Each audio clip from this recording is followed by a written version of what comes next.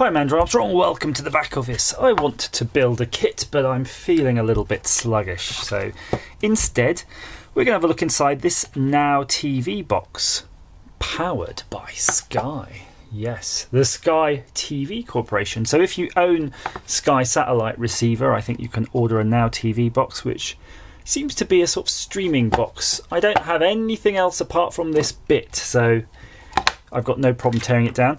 It seems... Oh yeah, and thank you to Retro Princess on Twitter for this. Yeah, yes, that was a good guess, wasn't it? Straight under, straight in there. Plastic is actually clear, believe it or not. There seems to be a port here for programming. Interesting. Look at that. That's such a clean, shiny look now. Seems a shame to sort of take it apart. But I don't know what I can do with it if... Oh, look. Security screws. The cheeky devils. Nah, not sure, happy about that, to be honest with you, but I think we've got some here, if I can extract them. So yeah, if you've got a Now TV box, apparently it was sort of made by Roku, you know, the one who does the sort of streaming box, so you've got a good chance of possibly getting the firmware upgraded on it. Sort of going through my various screwdrivers to see if I can get rid of the bloody security screw. It's not at all anything like one I've got size wise, so no, damn it. Ah, the flat blade of doom. Thank gosh for that. I was getting worried there. Still worried because it's so bloody hard. I think we're going to be going for an aggressive teardown today, so this Now TV box is very unlikely to be going back together, because I'm going to try to rip it open like a Hulk. Urgh! That's not going very well. Damn it, it's made well. I need to bash it, I think.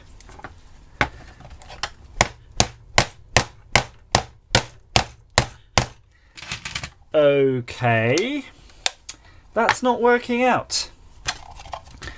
I might just have to try one more thing, and if that doesn't work, I'm going to jump cut, because I know you're not going to want to see what I'll have to resort to get this open. So yes, this is my G-clamp. I'm going to attempt to give it the clampage. But look, I'm not even sure I can fit the bloody G-clamp now. Oh. They've certainly managed to make this bloody awkward. Alright, see you in a sec.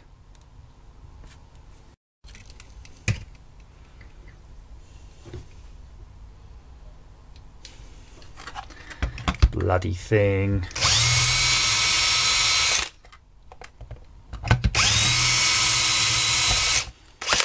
Ah, now we'll show you who's boss.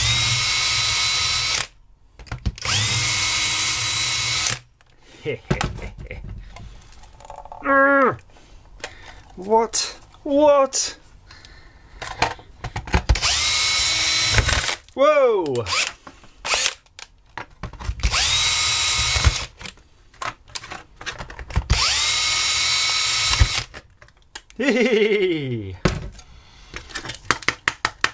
That's the way you definitely should not be doing it. Definitely do not do it that way. Let's clear the deck so we can focus on the innards, the lovely, lovely innards. We need our tweezers. Of course, the PCB wants to be sort of retained still by those. Now, I know you're saying, Andrew, you're being very destructive indeed. Yeah, I'm being quite destructive, but only of its case. So if this is useful and I can reprogram it, I probably still will reuse it, to be honest with you. I'll just recase it in something. So let's see what we can see, and I've already seen so many interesting things. We're going to be fascinated. I can tell you, you're going to be fascinated, man. So there is your main CPU. It's a Samsung K4P2G324ED. I'm guessing this could be one of their sort of ARM type chips, or is it an Equinox, their own variation of an ARM chip, using the ARM core. There is its flash memory. So this contains all of its software components. This is an infrared doofer, so I guess that's for the remote control. I'm presuming it comes with a remote control, and that's its receiver. Bit of a busted PCB, not sure how that happened. On the back we know it's got HDMI and AV out, so those are those ports thusly. Although, there we go, I was waiting for the camera to focus. Thusly, so that's definitely the AV port right there. HDMI port. This is the footprint for an Ethernet, so on some variants there must be an Ethernet on here. And this little teeny thing is a Broadcom chip. So I would hazard a guess, a well-educated guess, that is its Wi-Fi. It must have a Wi-Fi chip, and that's how it's receiving its sort of streaming data. And we just have a little look-see for the antenna, and there it is. There's the antenna right there. I'll zoom out a bit. I think it's a bit too close. There's actually two antennas here. So, that's interesting, because I'm pretty sure the Broadcom is the communications chip. But I would say under this can are probably the amplifiers and stuff for Wi-Fi, so I'm a bit confused. There may well be other Broadcom-y type stuff under there, but these are definitely the two antennas. You can see them right there. In fact, it does say right there, antenna 2 and antenna 1. There's a little reset button here actually under the power supply, and that's confirmed because we do have a reset button there. What else can we see?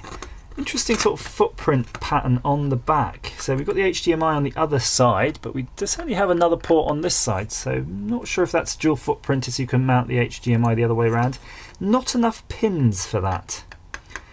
I would have said Ethernet, but we know there's an Ethernet here, and this is obviously the chip for the Ethernet, and that would be the crystal footprint.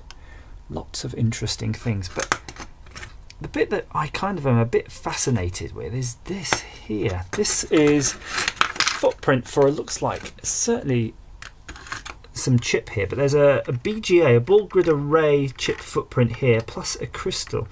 So I'm guessing this is Bluetooth, and indeed, look here, Bluetooth antenna 3, so there'd have been a Bluetooth module. So they've got a lot of mileage out of this PCB, certainly a lot of variants. So I'm going to have a quick look when I'm done and now see what, if there's sort of, whoever makes the Now TV box certainly makes other things, but can we see who makes the Now TV box? As I said, I think it's Roku, you can tell me how it's pronounced, but I'd like to see ideally if there's a manufacturer's mark on the PCB itself so we can just confirm that. Not really, just that it's a revision F SKL0OT3. So yeah, it's a mystery PCB, so there's some OEM making these and just selling them to everybody. Something here that's quite interesting too, look at this, an antenna port for an external antenna, so that's quite good to know. So if you've got one of these Sky Now TV boxes, you might be able to actually, well, you definitely will be able to mount your own external antenna here, just on that. And if you do that, I would advise you probably remove this capacitor here and one of these capacitors here, so it just sort of disconnects the other onboard antennas out of the circuit. So there you go. I hope that's been of some use to you. If you know anything about the Now TV and more especially its package, I'd be quite interested to know about that. So yeah, please leave a comment down below and let me know what I can do with this PCB. Apart from something rude like shove this PCB somewhere where the sun don't shine. You're welcome to say that, but you know, bear in mind I'm not sure it's quite gonna fit, not without some lube or some flux. As ever, thank you for watching.